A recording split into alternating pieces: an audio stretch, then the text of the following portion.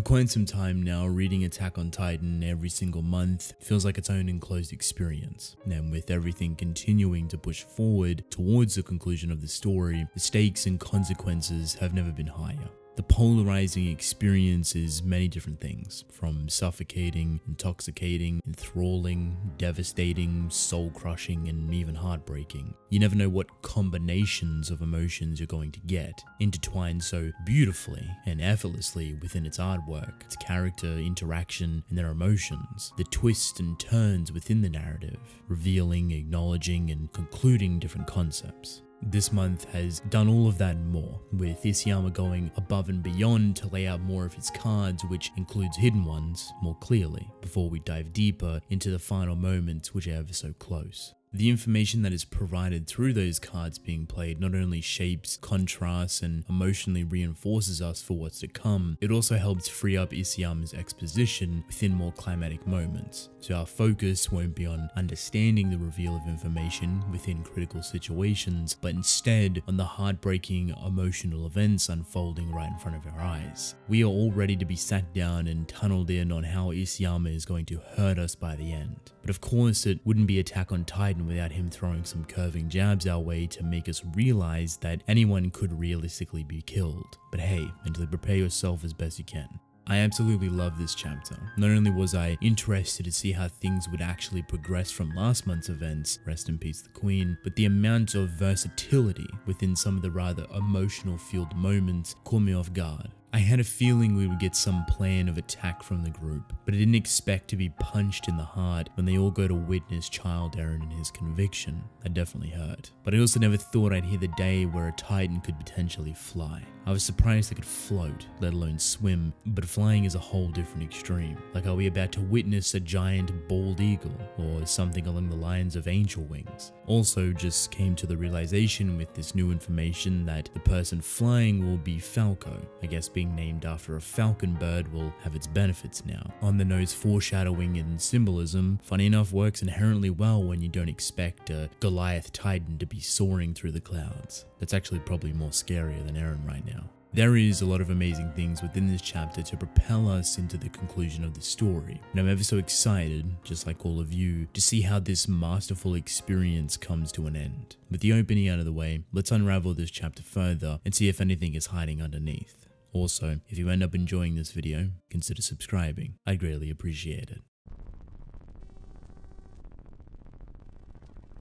So we open up to the entire gang planning on how they're going to take down Eren. And obviously, there's a lot of different options, opinions, and even hypothetical approaches they discuss. It's honestly great to see so many people from different places, perspectives, and understandings slowly coming together in harmony to plan an attack. It's hardly conflicting, more so acknowledging. They all have their own piece of information to add to the mix that plays a vital importance in grasping the full scope of the image. And I remember months, maybe even a year back, when a percentage of people said something like this would never be possible. That Eldians and Malians on the front lines couldn't coexist, let alone work together to take down a bigger threat. This shows how much they have all been forced to grow, how they have all been forced to look outside their own prejudice, their own hatred, and the one instilled onto them, to seek a better future, not one filled with so much hate. One filled with the possibility of co-compatibility and surviving. Obviously, this doesn't absolve the sins of everything that has happened, but this opening segment goes a long way in reiterating that no one is perfect, that they have all sinned for what they've believed in, that they can openly acknowledge their own flaws and understand their victim's point of view. They can wholeheartedly reflect and even possibly atone. It's an extremely powerful message, and most likely the last time you may see it so clear and consistent within so many people. The end of the chapter also throws in a more raw and authentic utilization of it, which isn't so much of an understanding, but more the common threat of death and surviving by bringing them together by whatever means. This incredible emotion is the backbone for this opening segment, with Rhino probably being the most hard-hitting one. Him finally feeling like he understands Eren, even if it's in the slightest, plays a massive role in breaking down how Eren is currently thinking, as they all collectively agree that he probably feels the immense burden of committing mass genocide and secretly may even want to be stopped. While you can see the options slowly open up, it's not that simple. The mindset Eren is currently within is something that I talked about within chapter 131, where we first see him as a child. That the emotional and mental turmoil that Eren put himself through to come to this conclusion potentially made him shed his humanity by splitting himself, which would be recognized as two different individuals. Child Eren within the paths and adult Eren attached to the Titan. This isn't by accident. It's something Eren may have done to allow himself the freedom of such burden by regressing his mental and emotional state back to a place of ignorance, a mindset where current knowledge is neglected and not accepted. We have seen the burden of Eren's decisions. We have seen him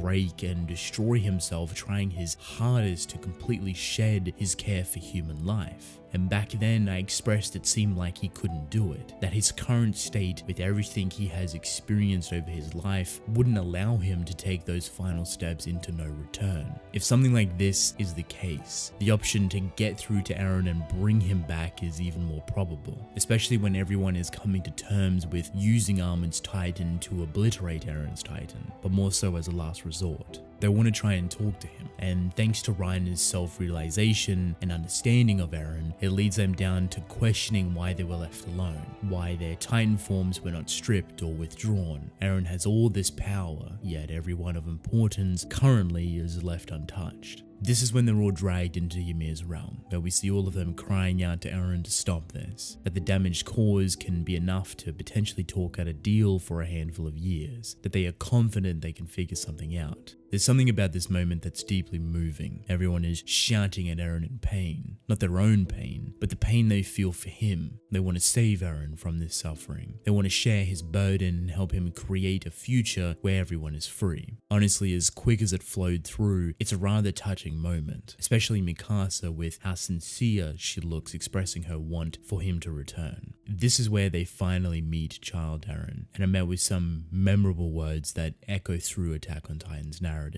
I can't stop the rumbling. I can't gamble Paradise's future. I'm going to keep moving forward. I took the world's freedom to achieve my own, but I won't steal yours. You are free. Your freedom to save the world, my freedom to keep moving forward. If neither steps down, we would collide. There's only the option to fight, that there is no need to talk. The only way to stop me is by ending my life. You are free to do so.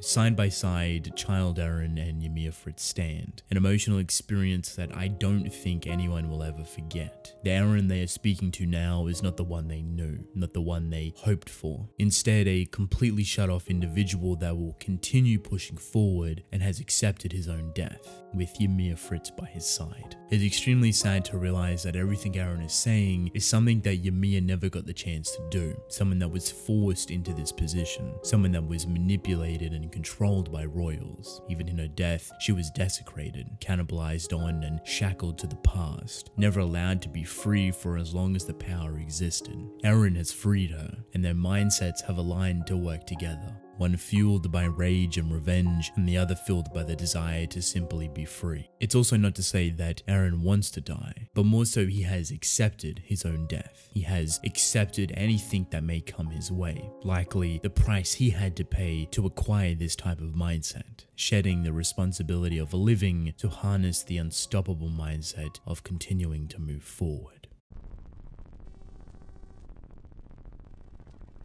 The remainder of this chapter focuses on two different things. A bit more of an emotional connection to Annie, alongside Gabby and Falco providing information so they can hopefully join the battle, as well as a perspective from Malian soldiers and some parents of the main cast, escaping to the airships where everything is taking place. These moments are rather simple in their delivery, but their focus on emotions and vulnerability feels incredibly authentic and well done. On top of that is Isayama driving home the altering perspectives, considering these will likely be the last time you see such contrasting before heading into the final confrontation. Throughout the narrative, Isayama has wanted to make you feel conflicted, to jump back and forth on which side you support, on which character you support. At the beginning, everyone would naturally take a side, but the more he has opened up these channels of knowledge, the more these characters have come to understand one another. the more your own perception potentially starts to shift. In reality, it could now be as small as going from fully supporting Eren destroying the world to now just wanting to see him survive and be free. Wherever you land is completely up to you. These moments show characters that have taken themselves out of the situation, but are drawn back in and want to help, even children. I love the very subtle conversation that Annie has with Kiyomi. It was eye-opening for her. Seeing Kiyomi's point of view and regrets makes Annie acknowledge her own understanding of things, as well as cherishing the people close to her. This is where Gabby and Falco bring up some rather interesting information. Turns out, Falco got a portion of Zeke's memories, and somewhere within that bloodline lay dormant a flying titan that he is connected to. So their goal, after Annie comes to the realization that it's too late to do anything, is to get Falco to transform and fly towards the final battleground. Like I said before, it sounds extremely weird thinking about a flying titan, but at this point, why not? And even though Annie is hesitant, claiming that it's too late, Kiyomi reinforces her and saying that she doesn't care if they transform and break the boat, she just doesn't want to deepen her own regrets, which seems like it's enough to empower Annie to fight and allow Falco and Gabby to bring her to the battlefield. To be honest, I feel we all had a slight inclination that Annie wasn't truly done with the story, and now we get this chapter, it somewhat raises a red flag, especially because her old man is on that very train, alongside Gabby and Falco's parents, heading straight towards the final war zone, where, funny enough, Eren shows up within the chapter right at the end, as they realize their own escape is actually a bombing run to try and slow him down. All I'm going to say about Annie is that this chapter could easily be seen as a build-up to her ending moments, as I can now 100% see her dying within this final fight. As much as I would love to see her survive with her father, something about her dying while potentially protecting him, something that Armin may even witness, would absolutely break everyone.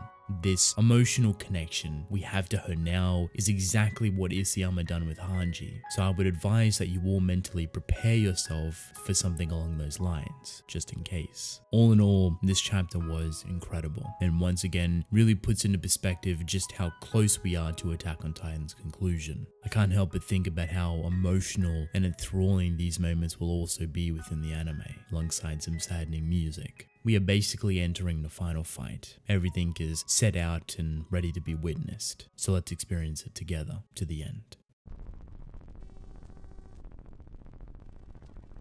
Please let me know your thoughts, opinions, theories, any ideas you may have about the future, even your emotions. How does this chapter make you feel? What was your favorite moment? Mine was 100% Eren's speech and those final powerful words he said. Just thinking about that makes me sad, but I'd love to hear your thoughts. With that said, I want to thank you all for watching. Hope you enjoyed. Drink plenty of water, and I will see you in the next one. Goodbye.